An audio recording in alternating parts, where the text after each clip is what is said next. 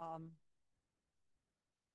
okay, so number one, please don't ask me what the league says. I don't know. I purposely do not know because I do this.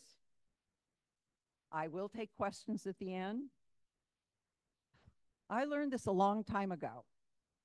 If I like the proposition, if I like what it wants to do, I vote yes. If I don't, I want to keep it the way it is, you vote no.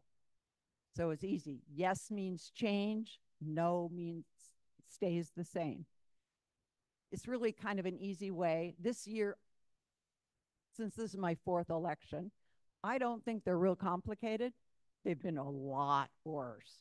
So a yes vote means yes, and a no vote means no. And the numbering is kind of silly, and I will explain it as you notice the numbers are different. Does everybody here have a ballot? Or, okay. No, you don't have to have it with you, but did you get one? If you didn't get one, let me know. You can get it. You can register. You can register today. It's not too late. Okay, so we're going to look at the pros and cons. I'm pressing up. Why is this not going, gentlemen?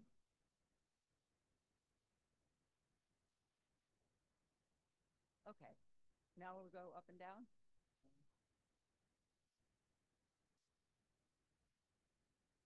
Okay. So, what are pros and cons? They're unbiased, nonpartisan explanations of state ballot measures, trying to create an understanding of the issues, the content, the arguments for and against, so you can make an informed decision. I'm especially interested in the monetary effects of some of the ballot measures. So I will give you some money numbers because that's what I'm interested in. 10 propositions, 3 county issues. Proposition 2 is a real nice, easy one. Should voters let the state sell 10 billion in bonds to help build and repair public schools and community colleges? There are 10,000 public schools, 115 community colleges in California. The state and the district usually share the cost of renovation. The state normally uses bonds to pay for its share of costs. A bond is like a loan for a home. You borrow money and then you have to pay it back. So the state will borrow money from everybody. You can buy the bond and then they pay it back to you. So far, we've spent $131 billion in voter-approved bonds have been awarded for state faculty funding for schools and community colleges over the last 20 years.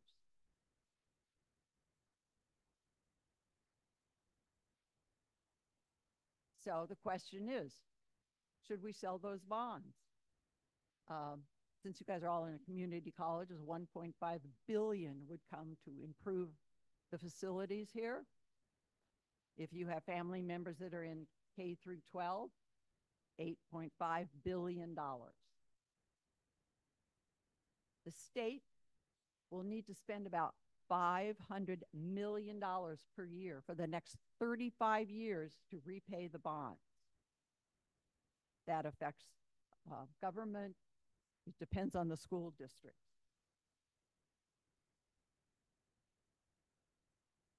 The supporters say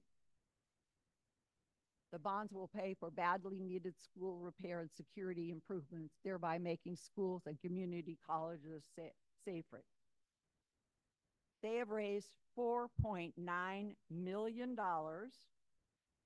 Some of the supporters are California Teachers Association, Federation of Teachers, Los Angeles Chamber of Commerce, LA Unified School District.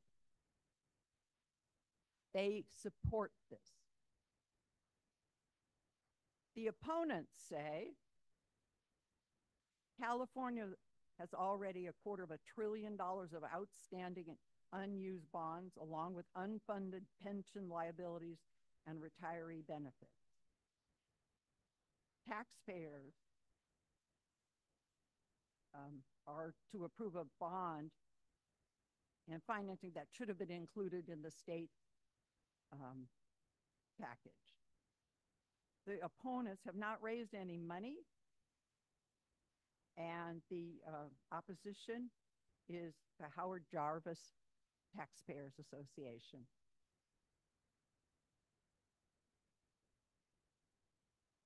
Here's a nice, easy one. Proposition 3.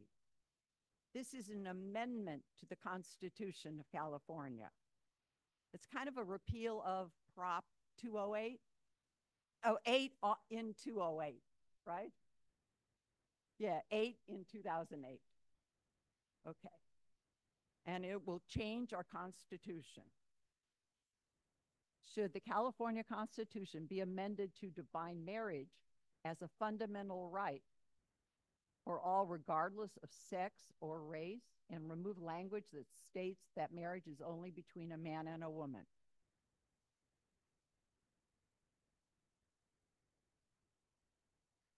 It will amend the Constitution and enshrine marriage equality, regardless of gender and sexual orientation or race. It says no monetary changes, and kind of amazing. The supporters say the Constitution, that there is no guarantee that marriage equality will remain law. Proposition 3 proactively protects against future attempts to restrict marriage rights for same-sex or interracial couples. They've raised $4.2 million.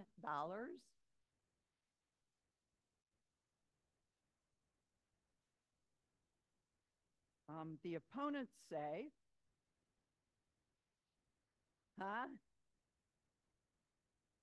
it does not affect child marriage. Thank you for saying that, because that's what everybody's been saying. Oh, no, you still have to be 18 to be married. If you're under 18, you have to have parent permission. What? Yeah, still against the law. Okay. And, to tell you, there's one person against it. It's the California Family Council. Okay, they have not raised any money.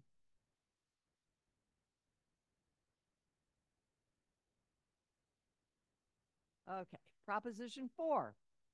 It's similar to Proposition 2 in that it's a bond issue. We're borrowing money again. Should voters let the state sell $10 billion in bonds for various projects to reduce climate risk and impact?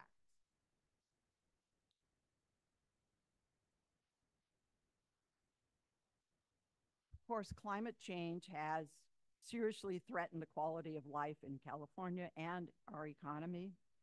And we believe it has contributed to the state's extreme weather. The majority of the funds from previous water bonds and natural resource bonds are already committed. That's why we're asking for this additional $10 billion. We can't, they will, let's see. They're going to allow, the bond is separated, like $3.8 billion for safe water, $1.5 billion for wildfire and forest restoration. The physical effects, $400 million annually for 40 years.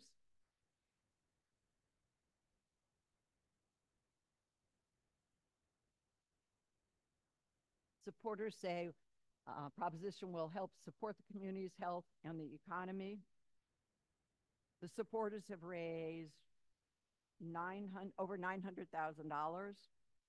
And the big supporters are Labor Federation, Natural Wildlife, State Park Federation. The opponents don't like us using bonds for spending, and they say it will have unproven technology, and they've not raised any money, and it's the Howard Jarvis Taxpayers Association.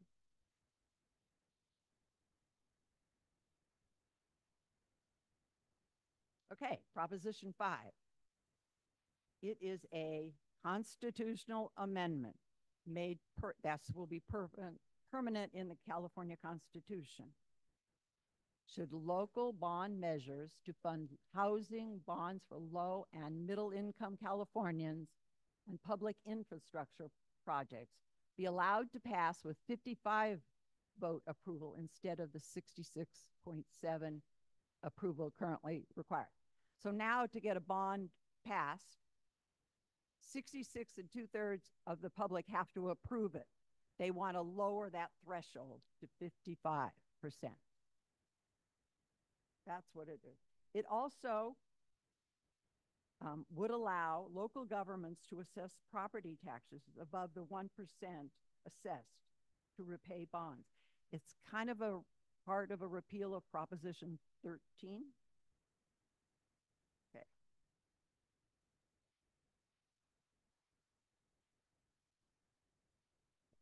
So lowering the requirements would allow more types of bonds, local bonds, to be approved. They say about between 20 and 50% more bonds would be on the ballot. It does say a monetary effect, little effect on the state budget, but will impact local budgets. The people who support it have raised $5 million. It's been the California Professional Firefighters, California Labor, the AIDS Foundation. The opposition has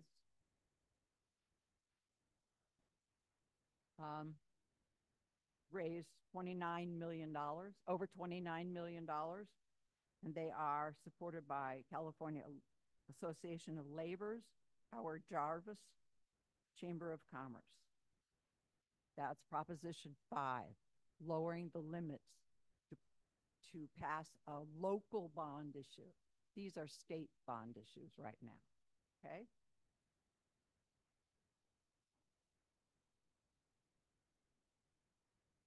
Proposition 6. Should the California Constitution be amended to remove the provision that allows involuntary servitude to be used as a punishment for crime, prohibit punishment for refusing to work assignment, and allow voluntary work assignments in exchange for credit to reduce sentences? When you are incarcerated, right now, you are demanded to do work. They're considered that servitude, what is against the Constitution, the 14th Amendment. By the way, when they work in the prisons, they are paid. Not very much, but they are paid. Okay. Yes, they are firefighters often. My son points out they make my license plates to the cars, too.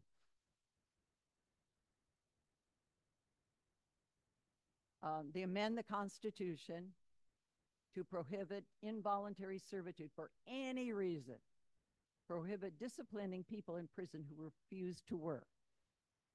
They do get credit if they volunteer, because they will get credit. The effects on state and local governments is uncertain. Any effect unlikely to exceed the tens of millions of dollars annually.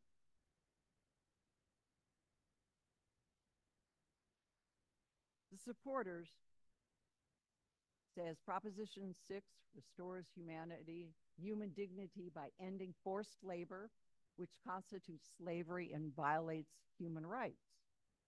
Improves public safety for focusing on rehabilitation of incarcerated people. The supporters have raised $63,000. Some of the supporters are the ACLU. And I like this one. Watch. No arguments against it. Okay? That makes that one pretty easy.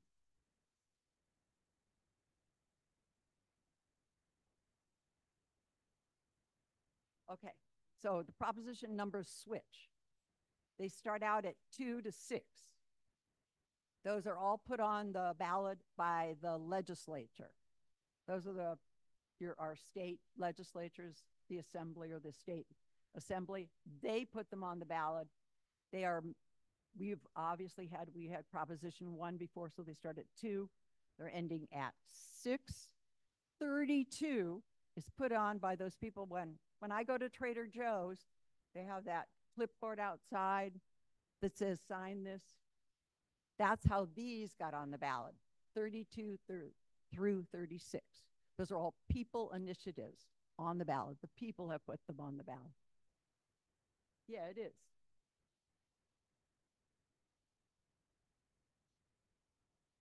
I think most of you guys will like this one too. Should California raise its statewide minimum wage to $18 by January 1st, 2026, and then each year based on inflation? Do we raise the basic salary? Now, some people already have raised their salary. I think fast food workers and medical workers have already gotten an increase. This will not affect them. They still get there. So now they want to raise it to $18 for all employees by 2026. Wage would be adjusted for the cost of living each year after 2026. Would not lower wages for people already making $18 an hour. Also, if you work for a big corporation, they have to move a little bit faster and pay you $18 an hour if you're not getting that. The physical effects, higher wages for local and state employees will increase government costs. Revenue will likely decrease. Lower use of Medi-Cal and CalFresh would save millions a year for the state. The California Legislative Analyst Office predicts that raising the minimum wages to $18 an hour will result in higher wages for workers, slight price increases, lower business profits, and an uncertain impact on jobs, which could slightly increase or decrease.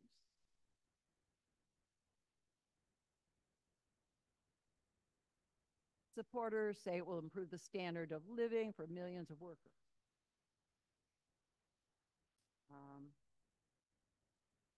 The supporters say it will increase the standard of living for millions of Californians. By the way, I read that the Massachusetts Institute of Technology Living Wage Calculator says a single adult without dependents in California needs $27.32 an hour to meet basic needs. So the supporters have raised over $1 million to do this. And it's sponsored by one man, Joe Sonberg. He's an investor. It was his idea to do this. So other people in supporting this, obviously, is the SI, Service Employees International Union. Okay? Opposition. They've not raised any money, but the opposition includes California Restaurant Association, California Chamber of Commerce, California Grocers Association. They are opposed to it. Proposition 32. I think you were here before for Proposition 33. Is anybody here for? Yeah. So, all right. It's the rent control one. Okay. Should the Costa-Hawkins Rental Housing Act of 1995, a state law, be repealed so local governments can regulate rents? So during the 70s and the 80s, we had a building slowdown in California. However, population increased, and the result was housing shortage. We've had rent control in California for 30 years. Some cities, like San Francisco and Los Angeles, limit the amount a landlord can raise the rent each year, a policy known as rent control. That's called Costa-Hawkins. That's the law, okay? But for 30 years, California has imposed limits on those limits via the law known as the Costa-Hawkins. Cities cannot set rent control on single-family homes or apartments built after 1995. Landlords are free to set their own rental rates when new tenants move in. If Prop 33 passes, that would change. Cities would be allowed to control rent on any type of housing, including single-family homes, new apartments, and new tenants. Yeah, doesn't say condominiums, but it says tenants. Okay. They've been fighting to change this law. It's 10 advocates have been fighting this law for years, and it's been been overturned 2 other times. 2018, we voted on it, and 2020.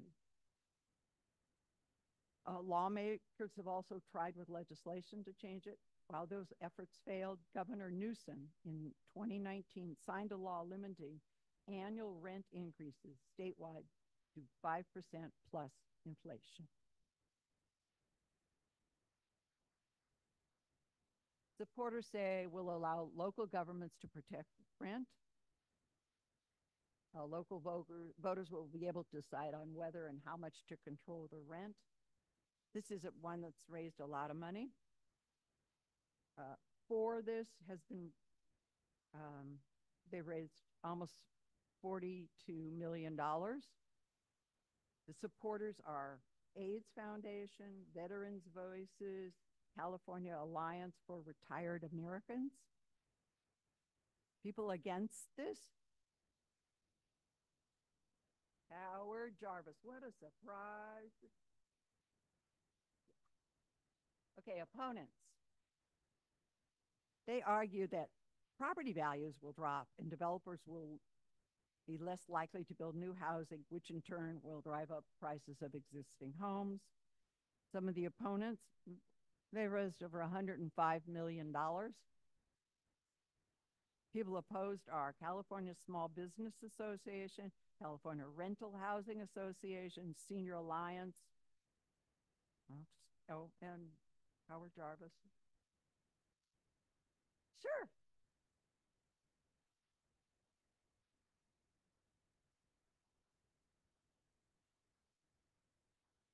Before 95?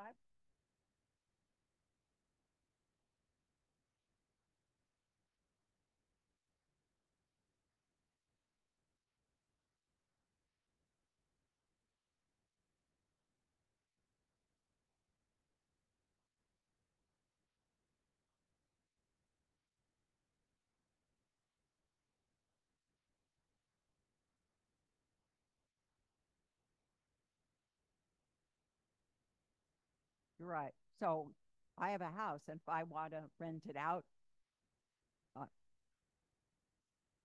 sure, card.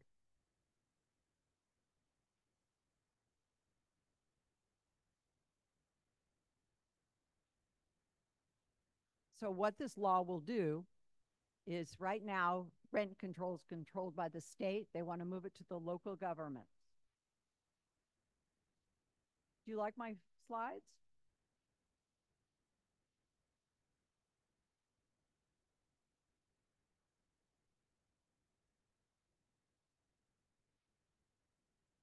Proposition 34. This is real interesting.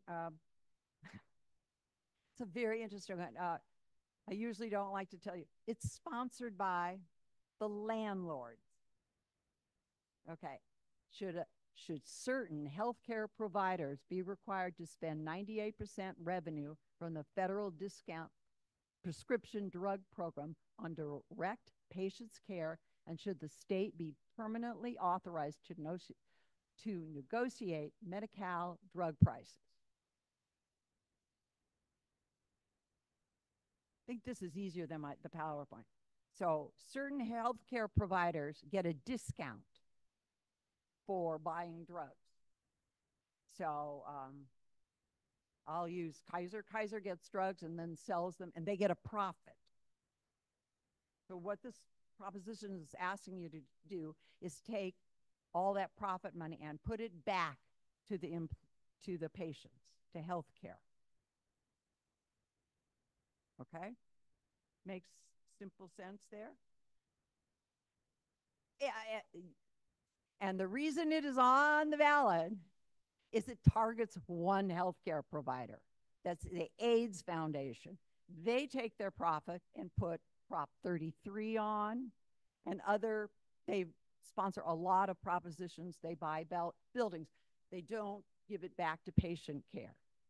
So the landlords, I call this the revenge proposition. They're going against the AIDS Foundation. It only affects one healthcare provider, AIDS Foundation. So they have to give their money, use all their money on people care. And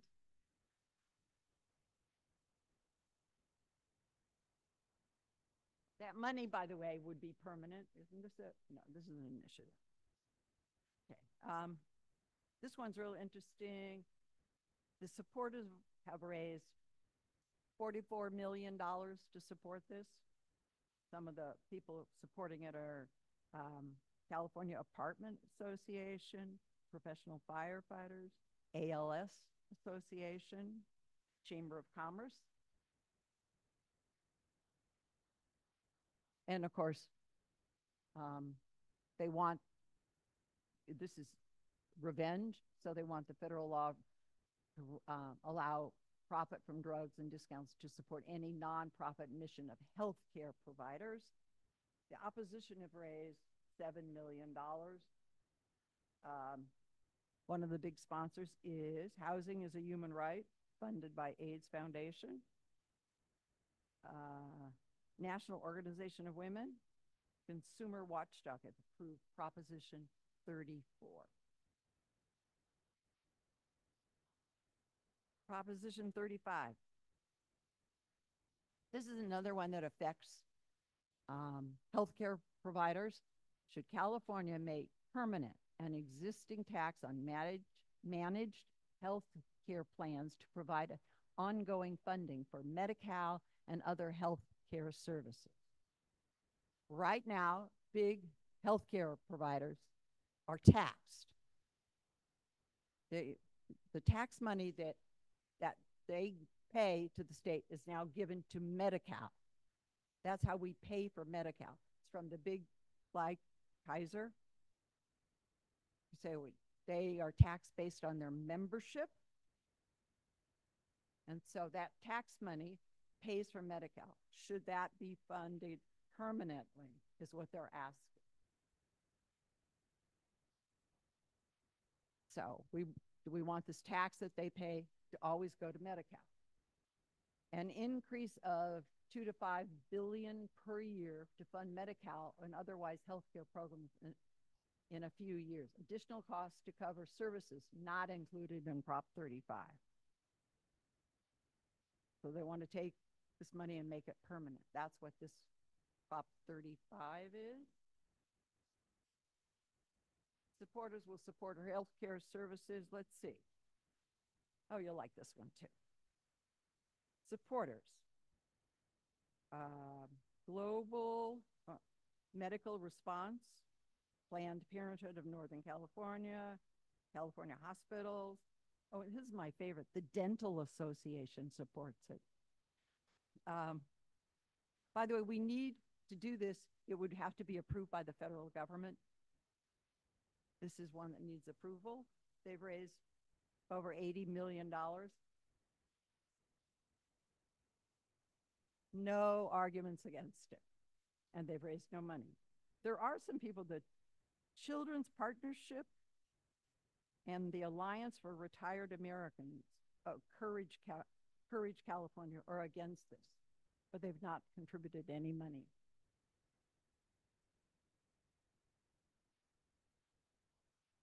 Proposition 36, another very hot item this time. Should California allow people to be charged with felonies for possessing certain drugs and for thefts under $950 if the defendant has 2 prior drug or theft convictions? In 2014, we passed Proposition 47. It was to counteract the overcrowding of the prisons, and it was and kind of strike the 3-strike law out.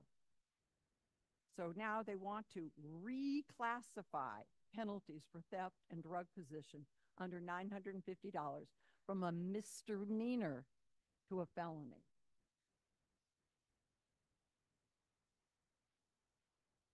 So would lengthen sentences and require some sentences to be served in prison. They think this would decrease organized theft, the smash and grab that occurred, and to felonies to discourage people from stealing. The monetary effect: increased state and local costs for prisons, jails, and mental health, drug treatment, likely between 10 to thousands of millions of dollars annually. They said it would affect some of the funding for mental health by $600 million. The supporters, who have raised $14 million, say reclassification of those misdemeanors back to felonies will take away the incentives to steal. It would increase prison terms for serious offenders, but would provide them with mental health and substance abuse. And those are the supporters. And they have raised $14 million. Opposition would make California less safe by stopping crime prevention and drug treatment program, would cost the taxpayer billions of dollars. The people opposed to it have raised $3 million. So it's kind of interesting who's opposed to it. ACLU and the governor are against it. The people who are supporting it: Walmart, Target, California District Attorneys Association. Those are the 10 ballot measures. That is not my dog. My dog's much cuter, much cuter.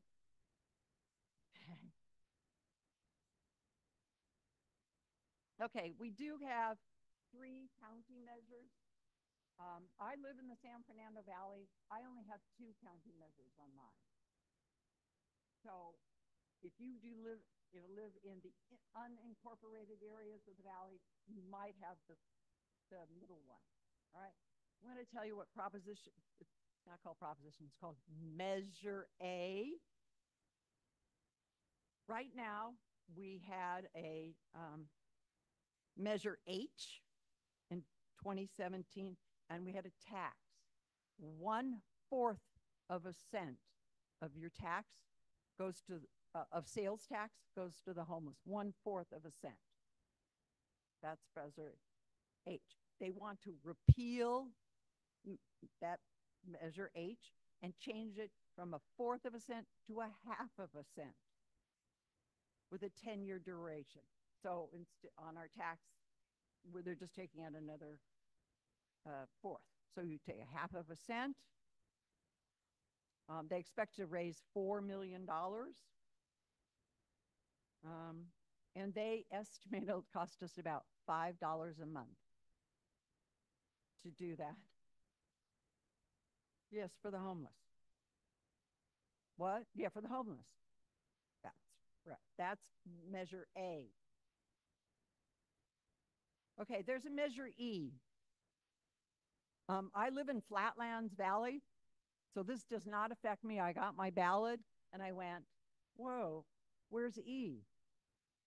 So Measure E is another tax.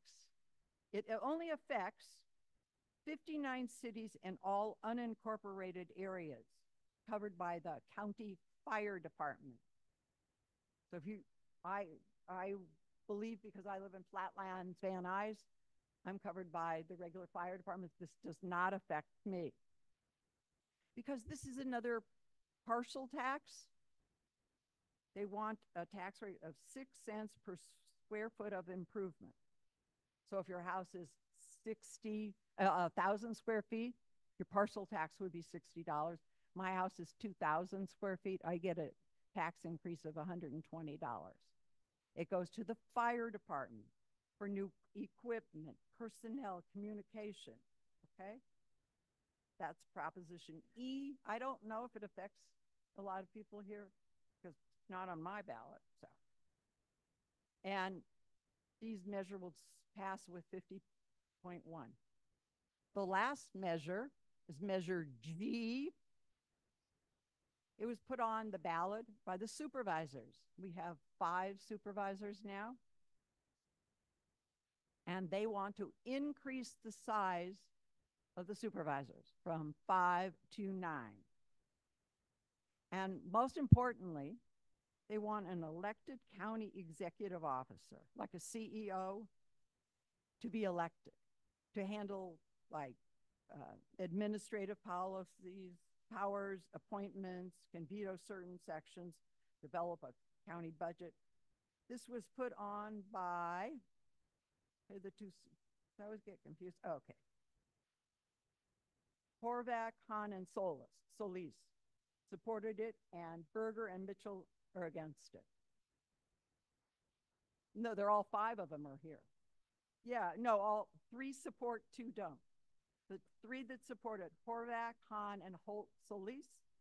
People who are against this are Barger and Mitchell.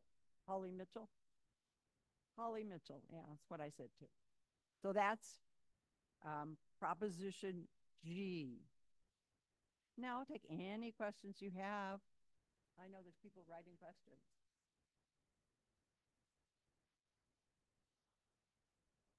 Okay. Wait. Well, that make buying houses cheaper. Okay. Well, Costa-Hawkins being repealed make houses cheaper. I don't think it'll affect the price of housing. Will Costa-Hawkins being repealed make housing cheaper? I would imagine it wouldn't. Yeah, no, he wants to buy a house, right? You're talking about buying, purchasing a house? Did you write this one? Who wrote this one? You, oh, okay. I would imagine it will make it more difficult. Just based on what I read. Okay, this is, what is, the Costa-Hawkins, right. Well, look at how much everything costs now. I'm a homeowner and I'm like shocked. If I need to replace anything in my house, it's crazy.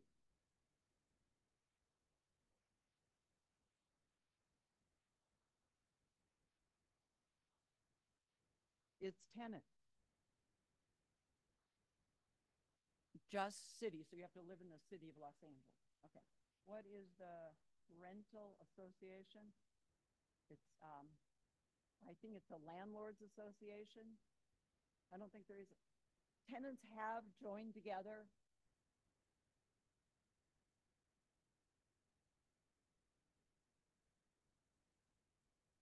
Yeah, who are they? Well, probably people, homeowners. What? Yeah, apartment owners. Does what Prop 35 raise taxes? 35 is which one? Let me, I go crazy. 36. No, it would not raise taxes. That's the one that they're taxing the members of the healthcare providers like Kaiser. Kaiser is taxed based on their membership. Does not affect me. Okay, and is there another question? How does Prop 35 increase taxes? It doesn't. No, it will. It's only going to affect the healthcare provider. It's their tax that they have to pay, and it's their taxes based on membership. If they have 20,000 members, they pay this. That's how they're taxed. That's how they come up with them. Doesn't affect me. Thank goodness, doesn't affect me as a homeowner. No other question? Is there any other question? No, I don't see 36, but that's okay.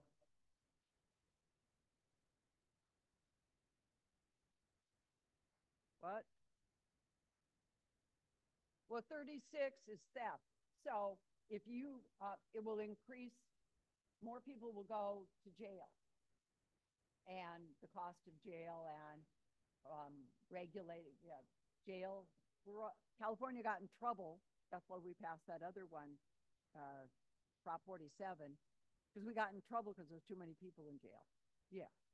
Cost of jail, cost of upkeep of people. You can join Howard Jarvis if you're interested.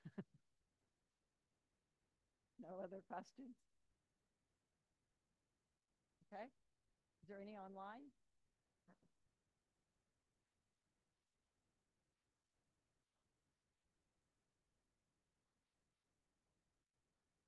What?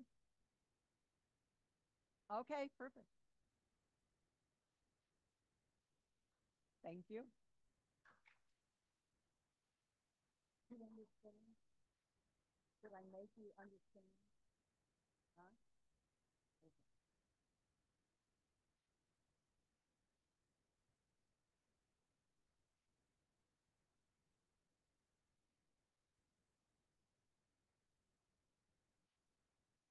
Well, I hope you all took notes. Now we know what to do.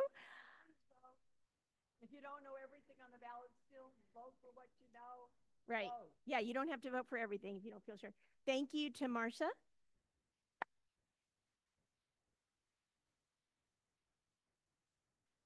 Thank you to ASO, AFT, the League of Women Voters, Ranked Choice Voting, the city. And I want to thank individually all my volunteers. Please give a hand to, I'm going to list everybody: Natalie, Lucas, Julio, Rachel, Zara, um, Giselle, Stephanie, PJ, Christopher, Zom. A lot of you didn't show up. Adam, Daniel, Bill, our timekeeper, all day. Woo! All dare. Kylie, Alexandris, Harrison, Eleanor, Kavi right here all day. George, where's George? George back there all day and even came in for training. Alex R, Rachel, Kristen, Benjamin, Anna, Matthew, Quinn, Kyle, and where's Amy? Is Amy still here? Amy from League of Women Voters here all day. And all of you, thank you all so much. Thank you for being here. And Alex, our wonderful MC who's in high school, give him a hand. And go ahead and wrap it up. One final huge thank you to Professor Denise Robb for setting this whole thing up. She got here at 5:30 this morning.